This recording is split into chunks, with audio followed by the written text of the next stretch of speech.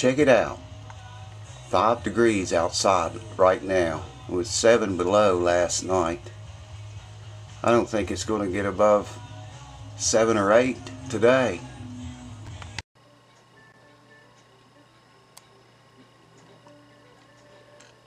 The Martin Frankenstein guitar. We're going to bring him back to life today. I do have some good news. Straighten the neck. Put a straight edge on the neck. And back here, that bridge where I'm going to have to take off is not nearly as much as I thought I was going to have to take off. Hold on. I don't know if you can see that or not, but anyway, I've already got the measurements. I straightened the neck, and I don't have to take nearly as much off of the bridge as I thought I was going to have to take off. The measurements show 2/64 has to come off of it, which is about a 32nd of an inch. So that's good news.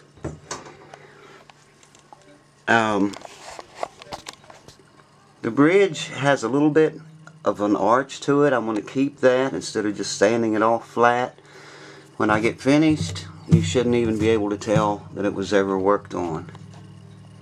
It's going to be a lot cheaper than a neck reset. It's really not bad enough for a neck reset, but it does need to be corrected. This needs to be taken off, this material on the top of the bridge. Of course, I'm going to take the saddle down by taking material off the bottom of the saddle. I can't take enough of it off the way it is now to lower the action enough to play. You can actually get 2 quarters underneath these strings. That's how high they are. But yeah, we're going to tear into this thing and save about $500 and bring this old Martin guitar back to life, make it playable again. And I'm going to teach you how to do it. It's Wednesday. It's warmed up to like 20 degrees, I think, since I showed you that picture I took earlier. It's still cold outside. Okay, let me get the strings off of this thing, and let's get started. This is really hard to see, but these MMV Martin guitars, like I said before, Martin only made like 2,000 or so of these for Guitar Center and Musician's Friend, I think. But one thing I wanted to point out on this bridge, if you look, the pinholes are offset parallel to the saddle, where the saddle sits, and that's very rare. Usually the pinholes on most all Martin guitars are straight across. But on the MMV models, if you can see that, this is your first string, and you can see the distance from here to the pinhole compared to the distance from here to the pinhole.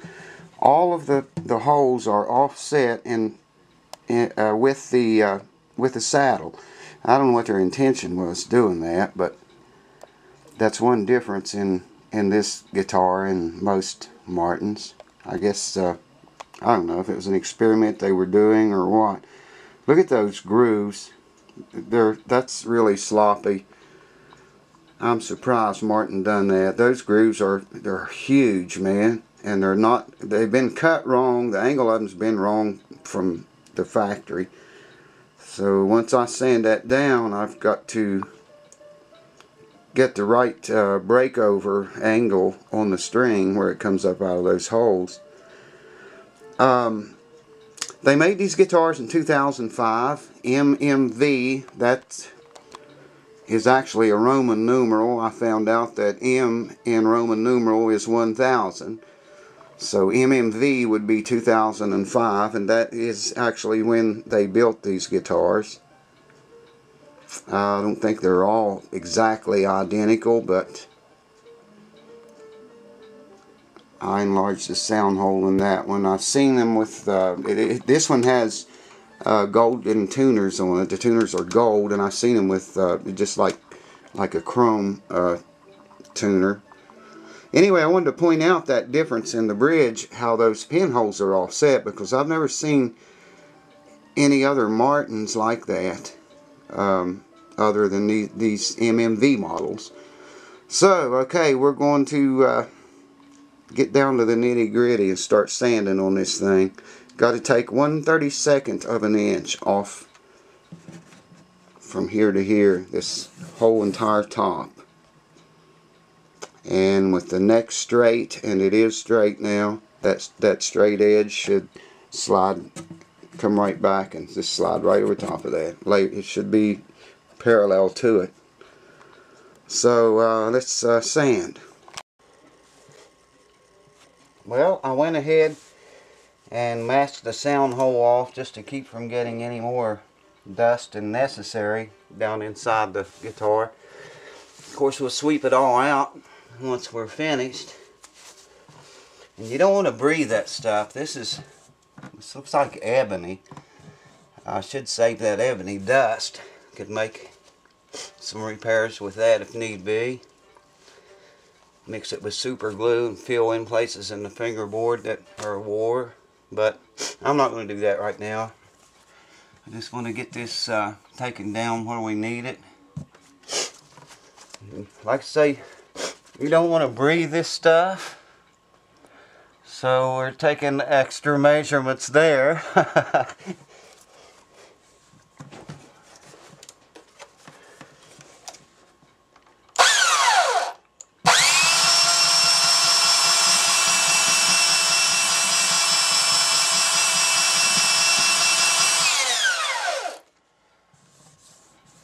I've already got my I've already got it marked to a 1/32 of an inch to come off.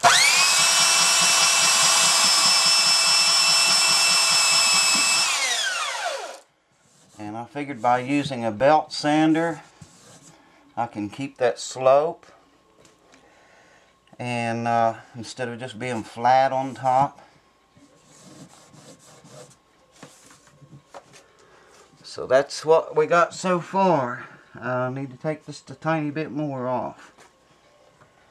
Anyways, you can see how I'm doing it.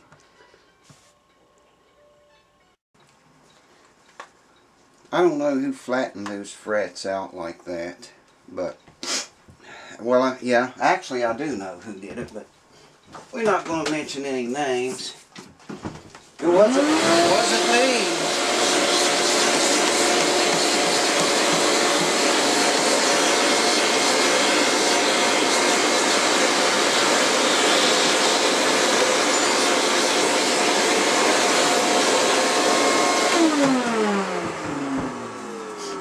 I do know who flattened those frets out, and it was not me. Like I say, I've never worked on these frets before on this guitar before right now. Gotta get me a drink. I've been sick, man. I've really been sick, people. I had pneumonia, had type A influenza, and it turned into pneumonia, and it's been really bad. I still got it, but it's better than it was. I put a little bit of crown, tiny bit of crown on these frets, like a semi-crown. I just want to check and see. Yeah, there's a high one.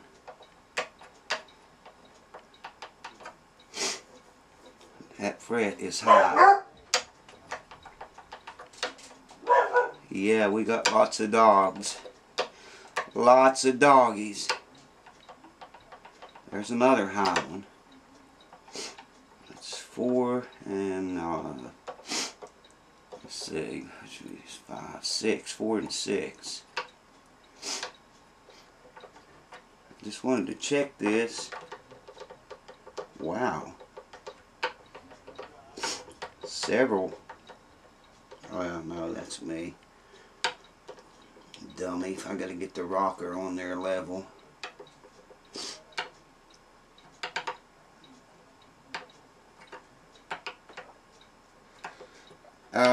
Just checking for high frets because there was some buzzing. So that was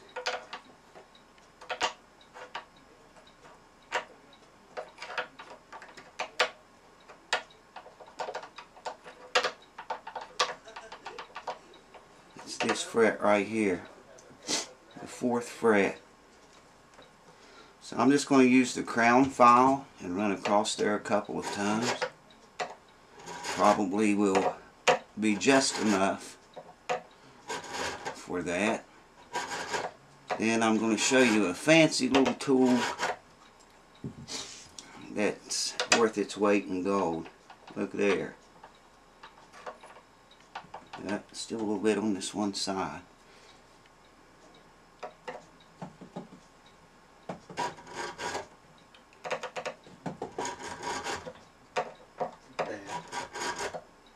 Yes.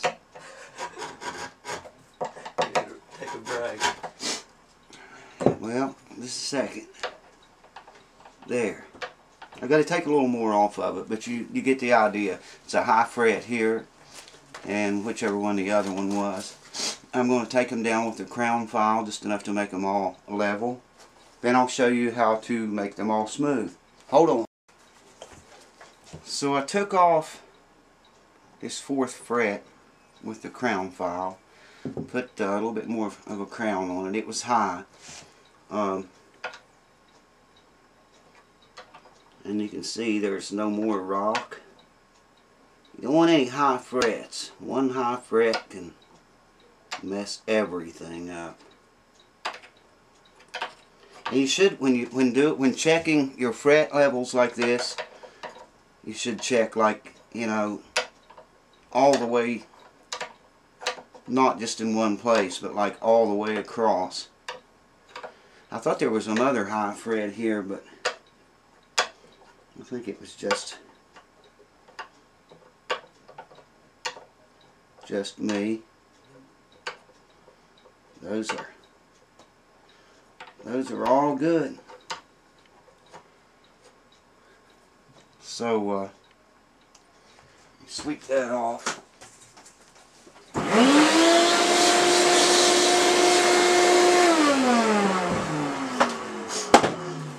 Alrighty, I'm not going to bore you to death with watching me do all this. Where's my tool? Here we go. This little jewel has got 1500 grit paper on it right now. I can go across each one of these frets very gently, one at a time. And no, I'm not going to mask off the fingerboard because I've done this so much. I feel quite confident I can do it without ever touching the board.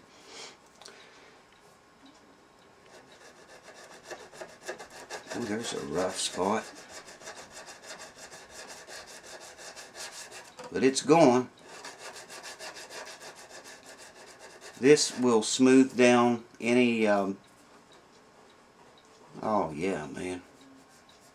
We're going to have to put some, I still don't have any linseed oil. We're going to have to put some, I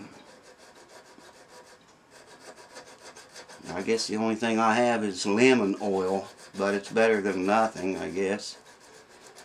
It's some sort of oil for the neck. Those are looking fine, man. So, like I say, I'm not going to bore you to death with me doing this, so I'm going to go down each fret and smooth each one of them out with this handy little tool. In the back, there where I was showing you on that bridge, those slots where the string breaks over and comes over the saddle. Actually, the strings are not even touching it. The slots are cut out so big the strings doesn't even touch. You know, that's I don't know why Martin did that. We're going to fix all that though too. And it'll all be good. Just like new. Better than new, actually. Oh yeah, man. You can't even tell that anything's ever been done to that bridge. I mean, it just looks like, well, I'll show it to you in a minute. But in order for it to decrease the value of the guitar, they have to know that it's been done, you know, and it's probably if it was a shitty job, or, you know, where you could look at and see that somebody had shaved the bridge, if it was that much, where they, like say, if they did a shitty job, it would probably decrease the value of it, but no more than I had to take off of it, and you cannot tell it. Let me get you a shot of it if I can. I want to check that fret again first.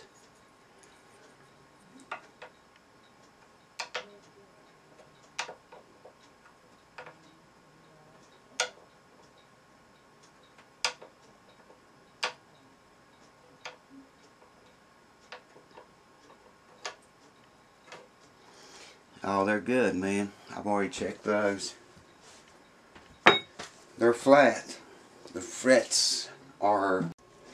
We got strings. I went ahead and set the neck relief, but I want to show you how to do that, how I did it. I'm going by Martin specs on this neck relief. So, the string height down here at the 12th fret, Martin specs are 3/32 is what they recommend as a minimum, and 7/64 as a maximum on the bass string at the 12th fret. Action we're talking about. The treble side I think is 1/16 minimum and 5/64 maximum. I like 3/64 on the treble side and 5/64 on the bass side myself is what I like. It's a little different from the Martin specs. But the neck relief, I want to set, it's the Martin specs on that is 10 thousandths. You got to have that neck relief to allow room for the strings to vibrate when you play it. The strings actually move in a circular motion, so you have to have enough neck relief there when you hit a note that you know that the string can still move and not buzz against the frets or whatever. Anyway, to set your neck relief, assuming you have a Martin or are using Martin specs, you got to put a capo on the 1st fret. I've already done that. Capo the 1st fret. Note about the down past the 12th fret, about the 14th, maybe 15th fret. Just shove that string down with the capo up at the other end. And then you want to take a feeler's gauge. There's a feeler's gauge, and you want to measure about the 7th to the 9th fret. Like I say, I've already set this so you can see that I hope you can see that. It slides right in there. It's perfect. It's 10 thou. 10 thousandths of an inch, and it just goes in there, and that's all. So according to Martin specs, that's correctly set. I didn't cut out the this slots in here anymore because they're so screwed up already. They're way too wide. I don't know what they were thinking when they cut those out. I left that alone. Didn't have to do anything to that. Now, back to the action here. If you remember before, we could put 2 quarters underneath there. Easily put 2 quarters underneath there. Now I have one. Well, let me get this capo off. Now I have one. It's tuned up to pitch. And you can see that 2 quarters will not go under there. They almost will, but it won't without shoving the string up. So I need to get that lower. I like to get that down to 5/64. Like I say, Martin recommends on the bass side 3/32 minimum and 7/64 maximum. I like 5/64 myself. So in order to do that, I now have room to shave the saddle. I have to take the saddle out, shave off of the bottom. I've already marked it with a pencil across here. So if you want to lower your action at the 12th fret, let's say you want to lower it by 20 thousandths, you got to take twice that amount off the saddle. I have to take, if I want to drop this 20 thousandths from where it is now, then I have to take 40 thousandths off the bottom of this saddle. And I think I have room to do that now. Since we shaved the bridge, it gave us more room for adjustment on the saddle, and it's very close right now. I mean, I'm not going to be able, that's about all I'm going to be able to take off. And I've already marked it, so I'm going to loosen the strings up, pop the saddle back out, shave the bottom of it off, and it should set this action up here at the 12th fret right at 5/64. We're very close to that. So, rather than bore you to death watching me take the strings off again and the saddle out, I'll be back in a little while with a fix, and we're going to breathe life into this guitar.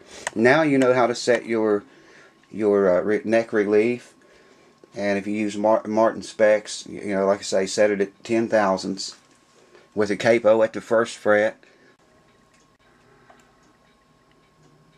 It's perfect. Absolutely perfect. 3/32. Actually, I'm looking at 6/64, which reduces down to 3/32. So it's perfect. It's exactly what we were shooting for. The saddle is very low, but it still has some room for adjustment. And you look at that bridge, if I can get the light right, I can't see, but you tell me, can you tell that that bridge has been shaved? There's no sign, no evidence. We only took 1/32 off of it, so you know that was very little bit. I didn't even have to ream the pinholes out, no more than that was. They still fit. But you can see we still have some saddle adjustment if need be. All this happened without a neck reset, without spending $500, or in my case several long hours of work. We managed to save this guitar. It was unusable, as you saw in the other videos. It was unplayable. I mean, there's just no way that it was of any use. To recap, we did some fret dressing that I hadn't planned on doing, but the guy that worked on the frets the last time really had them screwed up. They're all good now. They got a semi-crown because I really don't like that much of a crown on my frets. Flatter, I like, but they were too flat. It looked like he ran well, I watched the guy do it. He just ran a diamond block file board over it and let it go at that, and they lost the arch that was in it. Anyway, to recap, we redid the set the neck relief 10 thousandths. That's what Martin specs call for. Minimum specs on the string height at the 12th fret is 3/32, and that's exactly where we are. We shaved the bridge to avoid a neck reset, a major, very expensive, time-consuming job. And in doing so, that gave us more room to shave the saddle to get the action down within specs. There again, it doesn't depreciate the value of the guitar any whatsoever. I mean, you know, someone could probably measure that and not even know that a 32nd is missing from the bridge. So we saved this guitar. It's playable again. I'm really happy about that because I'm going to need it real soon. Our band, I think, is going to start recording our second CD real soon. By the way, we still have CDs for sale if any of you guys want one of our band, Wolf Creek Bluegrass. Not your typical average bluegrass band if you've seen some of the videos of us. Anyway, that's another thing. If you want CDs, drop me a line or inbox me or something, and I'll give you the info how to get a hold of our current CD. We're going to start recording again real soon, and this guitar is my favorite for recording. It doesn't have a lot of volume, as I said before, but man, I do love the sound of it. I checked all the frets.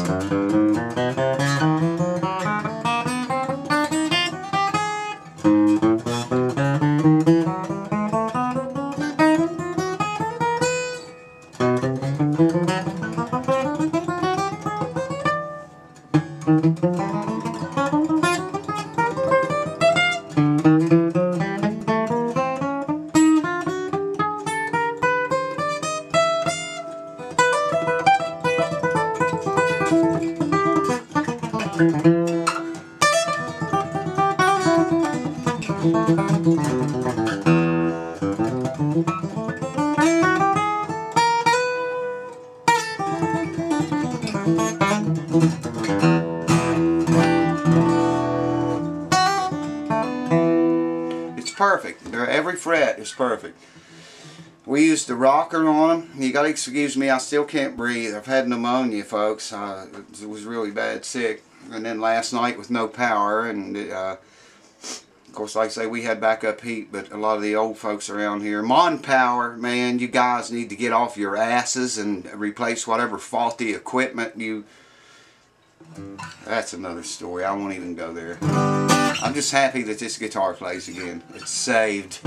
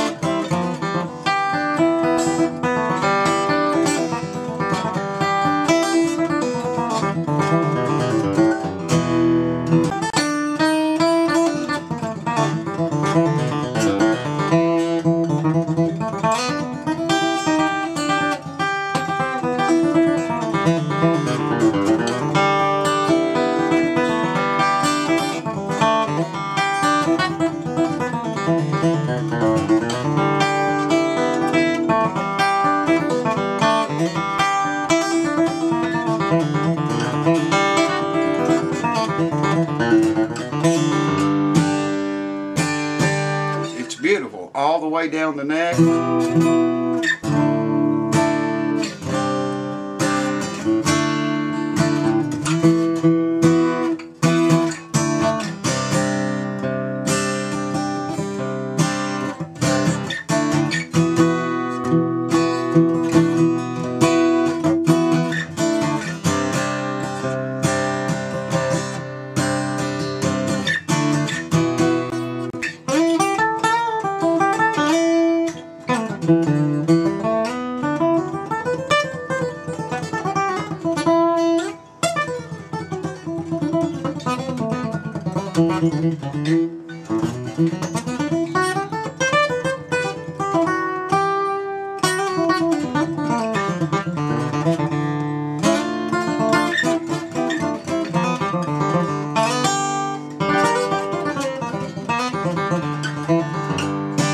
Absolutely perfect. It's playable. I am happy again. And I'm going to do a review on the Fishman system in this guitar. We'll hook it up to an amp and play it, and you can listen to many different things you can do with it. It's the truest sounding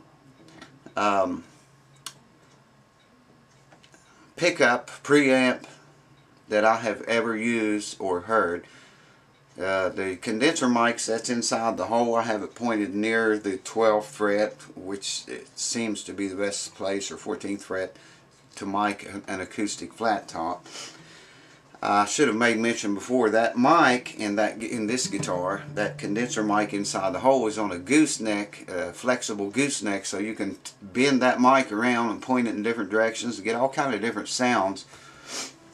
I prefer it pointing up toward this area. It seems to get a much truer sound that way. But anyway, look for that. Stay tuned to my channel. Subscribe. Tell your friends. Subscribe, man. You young guys need to learn this stuff, because, like I say, not always going to be old guys around to show it to you. And it's a lot harder if you got to learn it yourself without any direction or. But anyway, I'm going to do the heavy metal guitar riff, rock and roll riff thing, incorporated into bluegrass music, flat picking. You can also use it in country or whatever. We'll go through scales.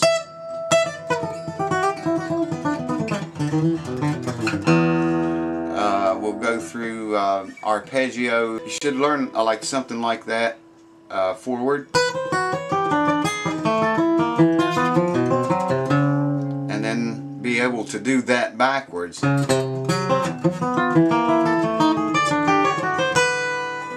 Try to learn everything that I learned forward and backwards, and then that gives you a lot of I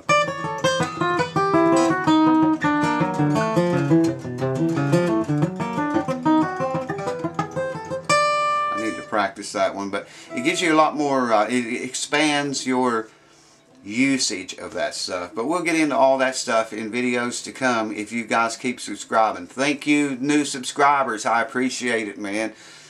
I've been seeing that count go up, and I like what I see. Thank you so much. Tell everyone that you know to subscribe, and let me teach you what I know. Like I say, I don't know a lot of things, but what I do know, I'm quite sure of. And one thing I am sure about, this guitar is saved, it's fixed, it'll last a lot of years to come before I ever have to do a neck reset. If worst case scenario, I do have to do a neck reset sometime years down the road, and I have to replace the bridge because, you know, I shaved it. No love lost, no depreciation in value. You can't even tell that it's ever been shaved.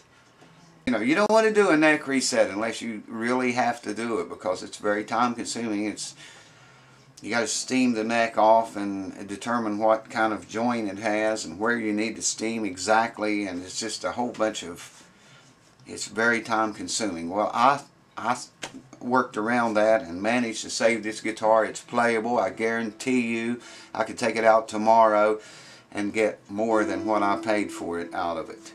Guarantee it. But it's not for sale, and probably never will be. So thank you guys for watching again. Thanks for all the subscribers. I hope some of you learned something in maybe how to set your neck relief on your own guitar, how to get measurements.